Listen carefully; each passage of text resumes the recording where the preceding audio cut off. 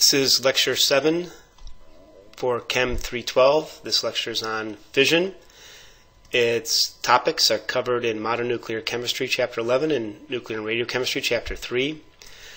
This lecture is going to provide some overview of fission, discuss energetics as it relates to fission, and then we'll talk about fission probabilities, and then some issues related with fission product distribution. We'll discuss why there's asymmetric and in some cases symmetric fission product distribution. We'll also discuss fission products in reactors, particularly delayed neutrons, which are a class of fission products in which, as opposed to undergoing beta decay, they actually have neutron emission. And we'll end this lecture discussing proton-induced fission. Example of fission is shown here, where a neutron interacts with uranium-235, makes an excited state of uranium-236, and this undergoes fission, in this case producing two fission products, this krypton isotope, this barium isotope, and 3 neutrons. Nuclear fission was discovered by Otto Hahn, Fritz Strassmann, and Lisa Meitner, and here's a picture of Lisa Meitner, back in 1938. They demonstrated that neutron irradiation of uranium resulted in some lower elements such as barium and lanthanum. They were able to perform chemical separation and showed that these fission products were indeed lower elements. They were able to induce fission in this uranium due to the odd number of neutrons.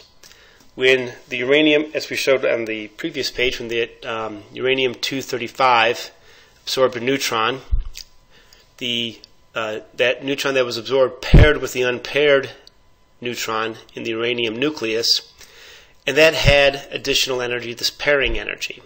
That pairing energy wound up inducing fission. So odd N isotopes, heavy odd N isotopes, can undergo fission.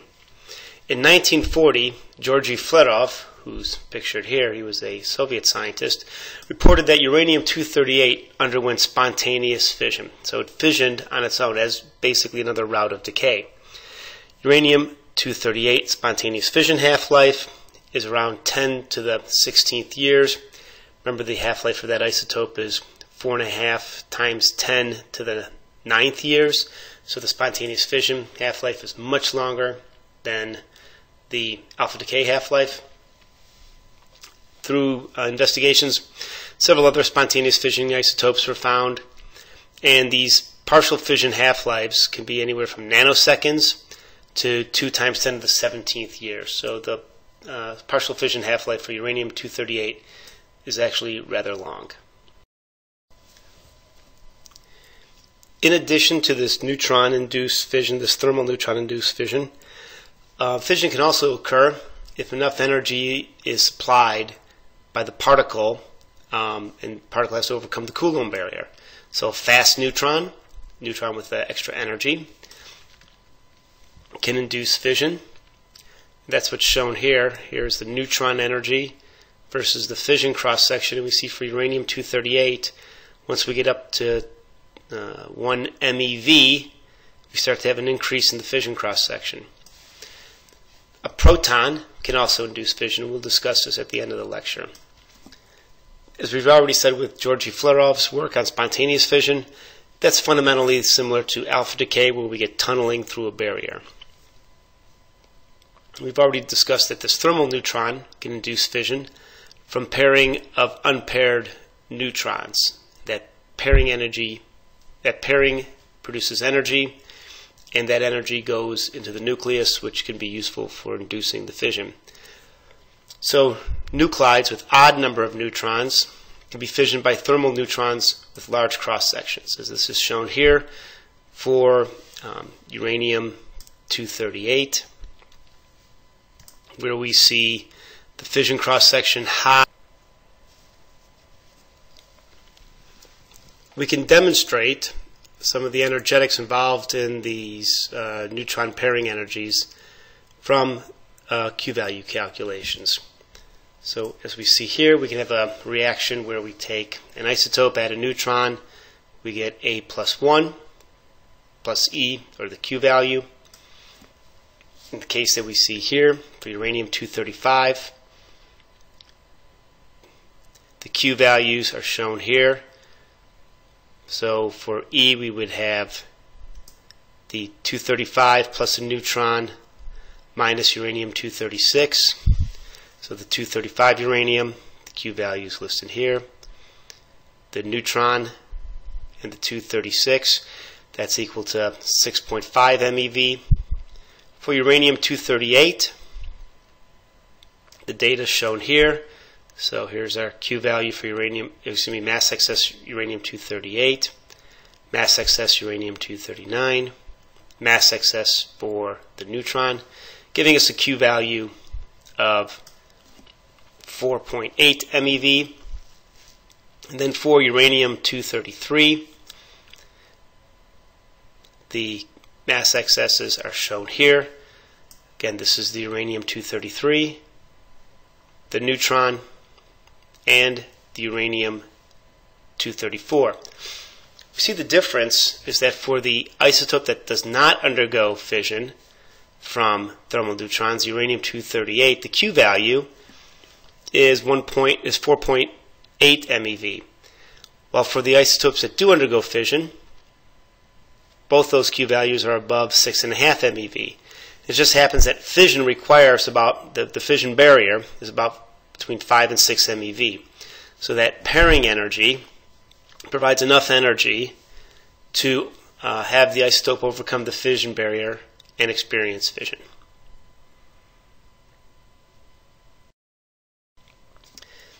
In the fission process, the fission products of the isotopes that we're most familiar with, uranium and plutonium, undergo an asymmetric mass distribution. And that asymmetric mass distribution is shown here. And this is for uranium-233, uranium-235 in red, and then plutonium-239 in blue. We see that there's a high peak, which is consistent. That mass doesn't tend to change for the different isotopes. This lower peak, we see that the peak increases with A. We have a mass distribution ratio of high to low of about 1.4 for uranium and plutonium. And these peaks, as we've discussed earlier, they're due to shell effects from the magic numbers. The peak is close to 132, which is a doubly magic 50 proton, 82 neutron, so that'd be tin 132. Symmetric fission is suppressed by a couple orders of magnitude relative to asymmetric fission. And this is all due to shell effects.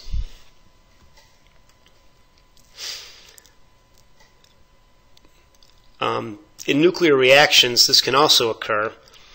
The fission will compete with evaporation of nucleons in the region of high atomic numbers. So in other words, if you make an isotope from a nuclear reaction, it can undergo fission once it's formed as opposed to de-excitation by, for instance, emitting neutrons. We'll discuss this a little bit more when we talk about nuclear reactions. So as we've seen, the location of the heavy peak pretty much remains constant for the uranium isotopes and the plutonium-239. We see the lighter peak increasing. We can also see an influence of neutron energy, as what's seen here. This is for the 235 uranium fission yield with difference between thermal neutrons and 14 MeV neutrons. The obvious change is that as we increase the energy, this middle section, the yield goes up. What we're seeing is that we're kind of washing out some of the shell effects with higher energy.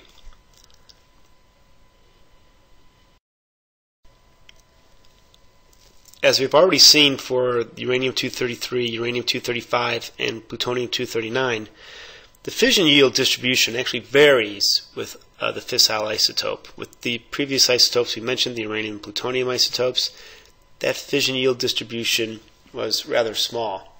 But we can imagine, as what's shown here, as I start to increase the mass of the fissioning nucleus, the heavy curve remains constant and the light continues to increase. We can imagine eventually that particularly if we get at a close where Z is equal to 50, so Z being equal, where Z would be equal to 100, so that the fissioning isotopes would have a Z of 50, which is here. Fermium's a Z of 100. You can imagine that here we'd start getting symmetric fission. So if we look at fermium, as the mass of this fissioning system increases, the location of the heavy fission peak will start to coalesce with the light fission peak, and we can see areas on this curve where we're plotting N, the number of neutrons, against the mass of the fission fragments for the different, Z is plotted here. These are the different isotopes. We can see that those in the circles here are all symmetric. So we can definitely understand that the fission distribution is actually a function of, we've already shown it's the energy, but also the fissile isotope that's undergoing fission. Another aspect of fission products is how they are distributed. We've already talked about the yields being different, but even within a yield for a given isobar, for instance here the data is for A of 141, we have yields that can be either for specific isotopes, those are the independent fission yields, or the data that we see in the chart of the nuclides, the cumulative fission yields. For the most part, we've been working with the cumulative fission yields, which is an integration of all the independent fission yields for a given isobar. As we can see, the independent yields need to be determined for specific nuclides. These can be difficult to determine, especially with radionuclides fission products that are relatively short-lived. The data for both the independent and cumulative fission yields can be found at this web page listed here. You can find that you'll see that there's actually a relatively smaller amount of independent fission yields available.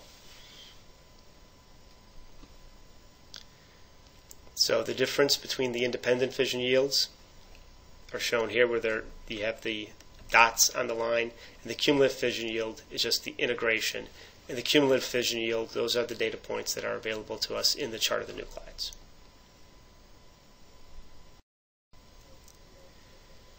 We've previously described the distribution of fission products as a function of isotope. Now let's evaluate what actually happens with the nucleus as fissioning occurs. This is shown at the bottom of the figure, where the nucleus undergoes a change and eventually reaches a point where it's no longer stable. Imagine if we have charges, protons build up into the semicircular aspects of this nucleus. That charge eventually overcomes the adhesion due to nucleon-nucleon interactions.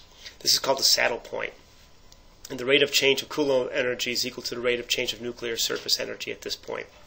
And this induces that instability which drives the breakup of the nucleus. Beyond this point, we have fission. We have the scission point, where the nucleus divides into two fragments. The high charge in each fragment accelerates the particles away from each other, and we get about 90% of the final kinetic energy within a very short period of time, 10 to the minus 21 seconds. We've already stated that the fission products are neutron-rich and that they tend to decay by beta emission. However, that's not completely the case. There are some that decay by something called delayed neutrons emission. So this delayed neutron emission can occur when a decay, for instance, was shown here for the iodine-137, decaying to xenon-137, can decay to a state which is greater than the neutron separation energy of the daughter isotope. This can occur because the fission fragments being neutron-rich, particularly the shorter-lived, can be very energetic decays. And as we can see this in the case of the iodine-137, it can decay to a state of the xenon daughter, which is above the neutron separation energy. This can result in the formation of neutron emission that are related to the half-life of the resulting daughter. These are called delayed neutrons as opposed to the prompt that are due to the fission itself. For uranium-235, about 0.75% of the total neutrons are from fission. Here's an example of the iodine-137. And you see the xenon-137 its decay does not cause neutron emission because it itself is below the neutron separation energy. So it has a Q value for the beta decay of 4.1 MeV, where the neutron separation energy is at 8.2 MeV for cesium, so it can never reach that state. And as we see for the iodine, when it goes to this state, it separates a neutron, while these neutron separation energies are much higher. 8 MeV, closer to 9 or 7 MeV, while here it's at 4 MeV. So from some of these neutrons, some of these decays, you can get neutron emission. Here's some other examples. Arsenic decay. You can hit a neutron separation energy here, slightly one here, slightly one here for the selenium, bromine, krypton, and then bromine 90 can form a state in krypton 90, which can undergo neutron emission, but krypton 90 cannot reach a neutron separation energy in the rubidium 90. For reactors, this delayed neutron is actually pretty important for controlling reactors. This is due to the fact that fission, it takes about 1/10 of a millisecond for a neutron from fission to react. So if there's a 0.1 increase per generation, this simple calculation shows that we have a 10% increase in fissions, and hence energy, in 10 milliseconds. Delayed neutrons are useful to control this because they're longer lived than the 0.1 second fission reaction. These half-lives are much longer, and even though they're a relatively small percentage, they act as a means of controlling the neutron generation and hence the energy generation of reactors. There's also something else that fission products can do. Not only can they create these delayed neutrons, they can actually increase neutron absorption. A great example is xenon-135. And if you think of where 135 lives, that's a very high yield isobar. It has a capture cross-section for thermal neutrons of 3 × 10⁶ barns. This isotope can be responsible for actually shutting down reactors because they wind up having large neutron absorption. Some more detail on neutrons and fission in reactors are presented here, where we see that the probable neutron energy is a little under an MeV, while the average energy is about 2 MeV. This is actually used in fast reactors, since 2 MeV neutrons are certainly high enough to fission non-fissile isotopes like uranium-235. The only thing you would need to do is construct a reactor where, for a fast reactor, where the neutrons are not moderated or slowed down. That would mean high Z reflector and coolant, which is not high Z. So they often use sodium as a coolant, or even lead and bismuth. Thermal reactors need to slow down the neutrons, so they'll use water, for example, as a coolant. Anything with a lot of protons, a lot of hydrogen, graphite, carbon, that can be used to slow down neutrons.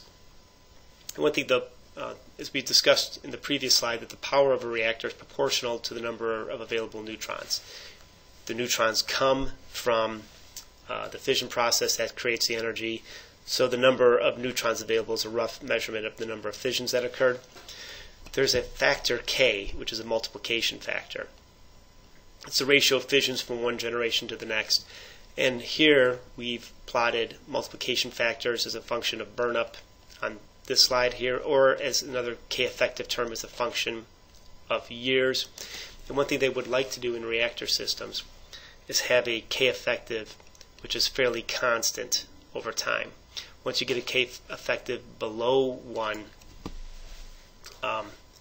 you are no longer able to use that as fuel. In fact, you want a K effective really of 1. You want the ratio of fissions from one generation to the next to be nice and steady. So they actually configure the reactor material, put things like burnable poisons into the core. Burnable poison is just an isotope that will absorb the neutrons and eventually be used up through the fission process.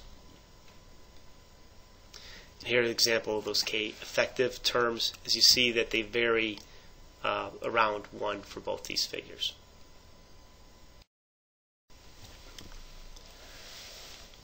Something else that occurs in the fission process is damage. The very fact that these particles are being emitted damage materials and fuel within reactors. The fission process itself, the fission products recoil about 10 microns in UO2, and there's a very high local temperature, almost 3,000 degrees C in 10 nanometer diameter within the fuel. Two of the types of irradiations that can, the damage that can occur from the radiation, one is swelling, which is shown here. There's a cube. Swelling is where the axes of each side of the cube increases. And then there's something called creep, where there's no volume change, but shape change. Both these types of damage can occur in reactors. So there's actually a good deal of new research focused on trying to find materials that are impervious to swelling and creep as a function of neutron damage.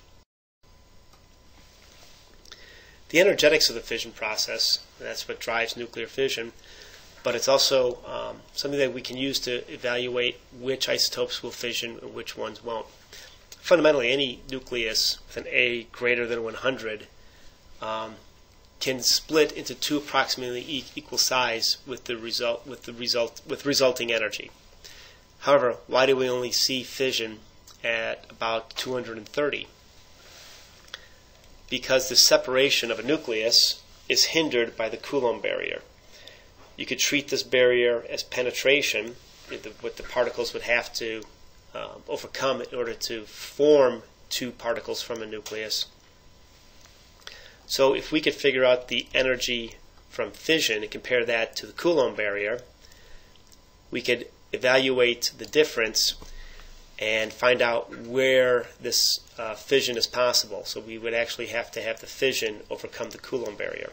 It just turns out around uranium, both these quantities have values close to 200 MeV. The Coulomb barrier is close to 200 MeV.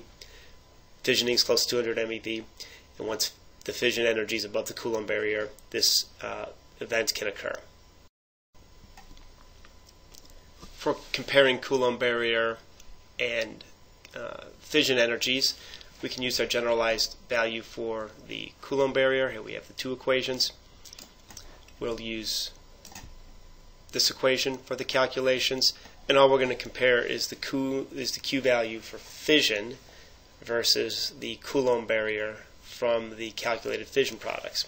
So here we assume a symmetric fission, uranium going into palladiums plus some energy. The Q value is 190 MeV, and the Coulomb barrier is 175. Again, for this symmetric fission, which we know doesn't occur, we see that this is energetically favored towards fission. Let's evaluate something more realistic, asymmetric fission. So we have uranium-238 going to barium plus lanthanum. The Q value is, for that reaction, is listed here, of 175. The Coulomb barrier is 164. We see that both these values result in fission. The realistic case, we need to consider shell effects. However, fission, we can also see that if there was not the shell effects, fission would actually favor symmetric distribution without the shell effects. The energetics would be more favorable.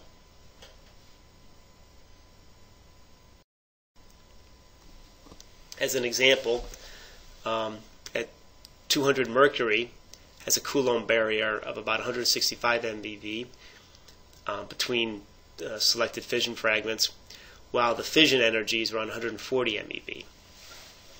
So this, obviously, the fission energy is less than the Coulomb barrier. Mercury 200 is not expected to fission. the fission barrier is lower for uranium when compared to the mercury, so fission occurs at this point. The Coulomb barrier height increases as we go from something like mercury to uranium, increases more slowly than the increasing energy of the fission. And for this reason, spontaneous fission is only observed among the heaviest elements because the barrier for that spontaneous fission is lower. Generally, half-lives for spontaneous fission decrease rapidly with increasing Z. And here we see two figures where this demonstrates the half-life generally decrease with increasing Z. Here, as we go from thorium, uranium, plutonium, curium, californium on to element 104, we're plotting the half-life versus Z squared over A. But we see that as we go heavier in atomic number, higher in atomic number, heavier in mass, for given elements, we tend to see a general trend. However, for a given element, for instance, if we evaluate fermium, if we go to 258, from 244 to 258, we see that at 248 and 244 approximately the same, very short half-lives, and there's a high half-life peak at around 250. And this trend is repeated for the other elements. Here's another example of how we see the half-life change as a function of neutron number for elements paired, grouped into their for isotopes grouped into their elements. And we definitely see this trend as we go from uranium down to element 108. We see a definite decrease in spontaneous fission half-life.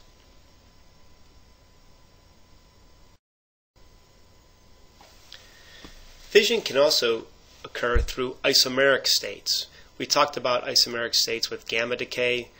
These often result in metastable state isotopes where the isomeric state is above the ground state and de-excites to the ground state with the emission of a photon for gamma decay. For fission, it's possible to have an isomeric state which will decay by splitting in two. And these tend to be very short, nanoseconds to microseconds, and it's a competitive process with fission. You can basically think about these fissioning isomers are states with these second wells. So here's a primary well, here's a second well. The isotope can sit in this second well. The barrier that it has to tunnel through to fission is now much less for the isomeric fission than the spontaneous fission. And for that reason, the shape of the nucleus will change. This is why these isomers are also called shape isomers.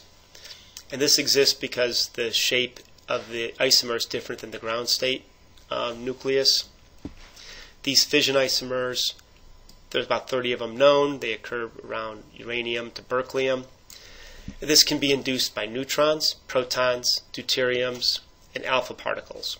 They can also result from decay. So it's possible to have one isotope decaying to a fission isomer from a parent decaying to the fission isomer in a daughter state, and then that daughter state undergoing fission.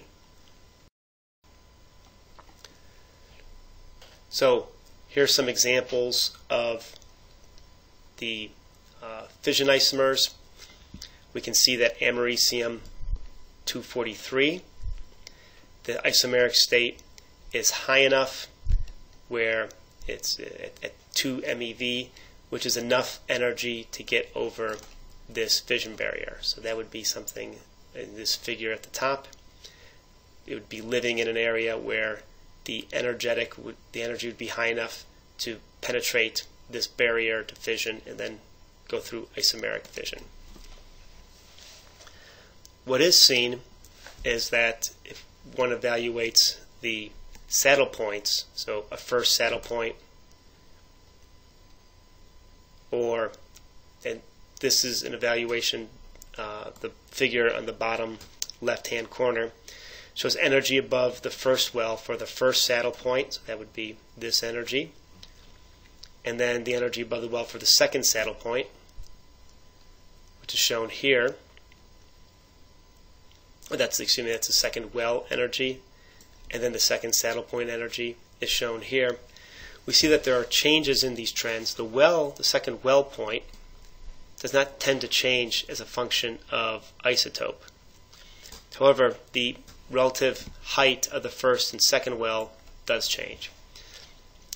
This figure here shows what would happen to the nucleus, how the nuclear shape changes as it moves from one point of this fission isomer to another. So you can imagine that getting into this fission well definitely lowers this barrier, as we showed in the previous slide. The area that the area that needs to be penetrated to induce fission is much less compared to the first well condition. A final example of fission has to do with that's induced by other particles besides a neutron.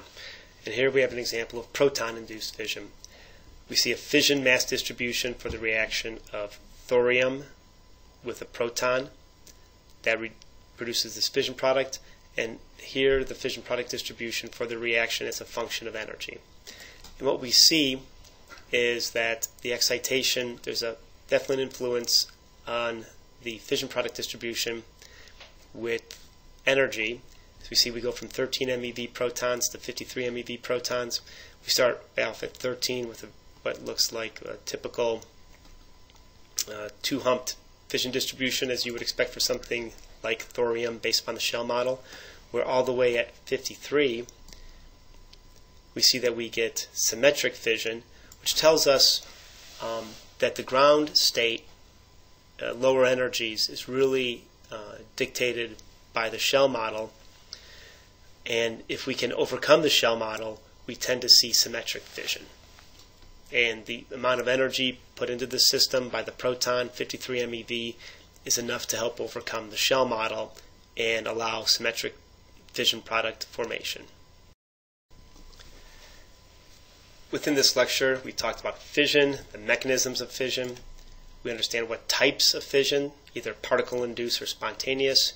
We went over the energetics of fission, primarily the Q value and the Coulomb barrier. When the Q value is greater than the Coulomb barrier, then fission can occur. We talked about cumulative and specific yields for given isotopes.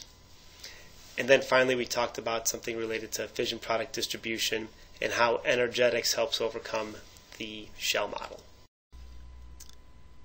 Here are some questions that you should be able to answer based upon the chapter. Again, these questions may show up on the quizzes. So one would be compare energy values for the symmetric and asymmetric spontaneous fission of americium 242. An example of this for uranium isotope was presented in the lecture. So what one would do is compare the Q values and the Coulomb barriers.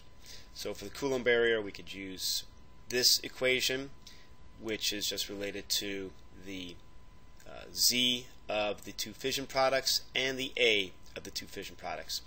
And all this says is what sort of charge one would find due to the Coulomb repulsion if the two fission products were just touching, and assuming that they're spherical.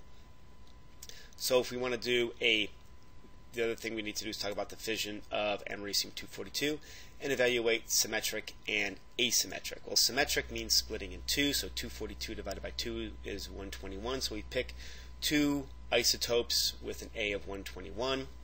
And here for this example, I've selected silver and cadmium 121. I've calculated the Q value through the Q value calculator here. It's a little over 200 MeV.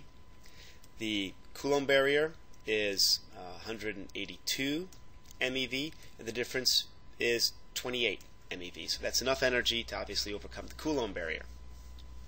For a symmetric fission product distribution, I chose one fission product being cesium-137, a common fission product, and from that the remainder would be zirconium-105. Evaluated the Q value for that, again 203 MeV. The Coulomb barrier, using this equation, a little under 180. So the Coulomb barrier is lower for the symmetric. The Q value is also lower. And the Q value is lower by a greater amount, so the overall energy is less. Nominally, one would state that fission should occur through symmetric fission because you get more energy. However, one has to overcome the shell model, the fact that the nucleons want to arrange themselves in shells.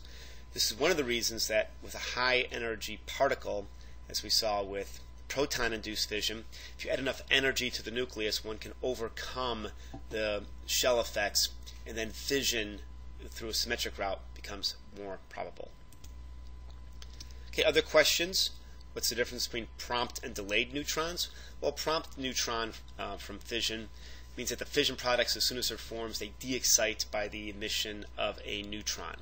So that's a channel in which it's a very short time frame, as the name incurs. Prompt, as the fission product is born, it emits a neutron to de-excite and goes to the ground state.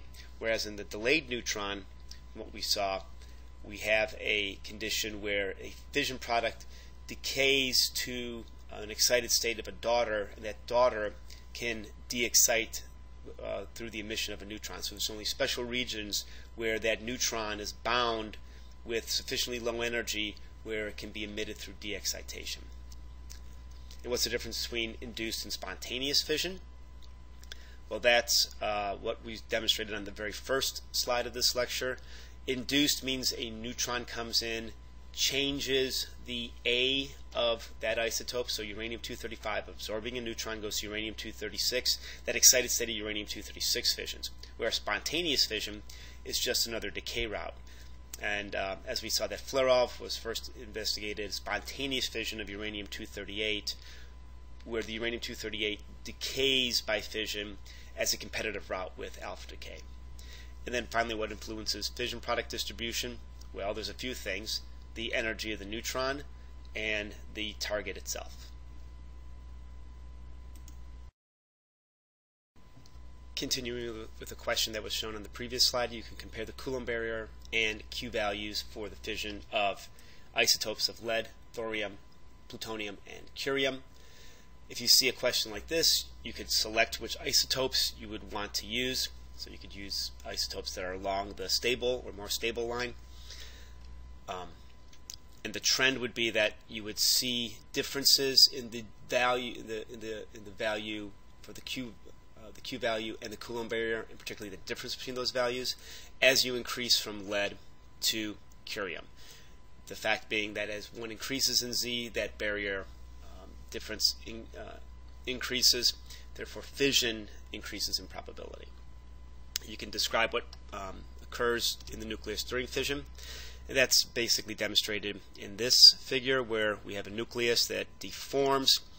We reach a point, particularly here, where we form this saddle. We have two sections of the nucleus that have large positive charges. At this point, the Coulomb repulsion between these charges overcomes the near-term interaction of the nucleons, forcing the fission products to form from this nucleus. And as this breaks apart, the nucleons that are in this neck will slosh one way or the other towards the nucleus. We form these two deformed energetic fission products. They can immediately emit a neutron to de-excite. A neutron can also come from this neck. And through the de-excitation, they'll reach a more stable state. They will be the fission products, which tend to undergo beta decay.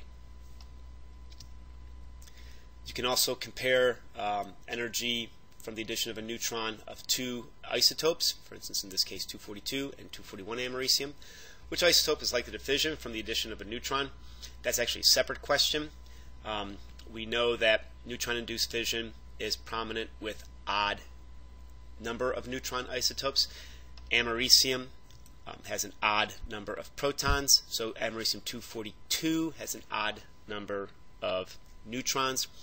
We would expect that this would have a more likely fission due to the addition of a neutron, and we could verify this by looking at the cross sections for the fission cross section for the NF reaction, and we would see that the americium-242 indeed has a much larger cross section in comparison to the americium-241. Finally, another example would be provide calculations showing why plutonium-239 can be fissioned by thermal neutrons, but not plutonium-240. The same concept as before, the odd number of neutrons. And this is similar to an equation that was demonstrated in the lecture for uranium isotopes.